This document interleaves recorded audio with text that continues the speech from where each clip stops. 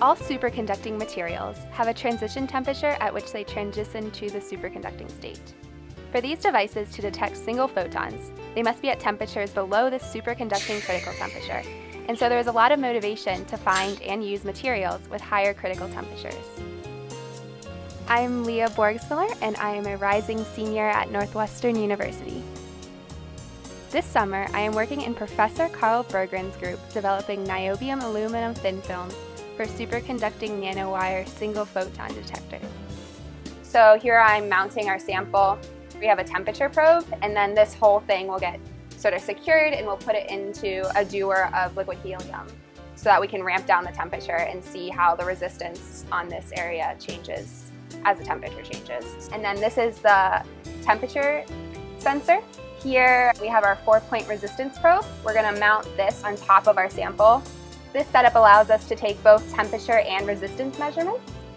These thin films are created using a sputtering system. In order to sputter the sample, I have to load the substrate into a vacuum chamber.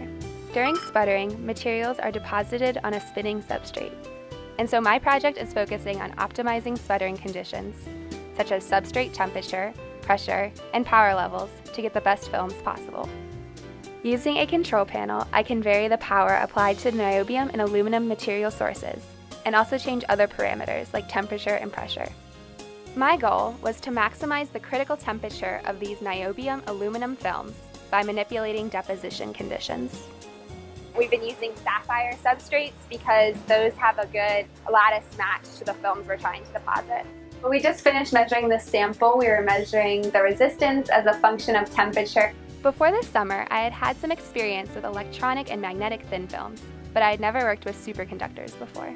Overall, this project has required me to gather as much information about this material as possible, and then synthesize this information in a meaningful way to direct the approach.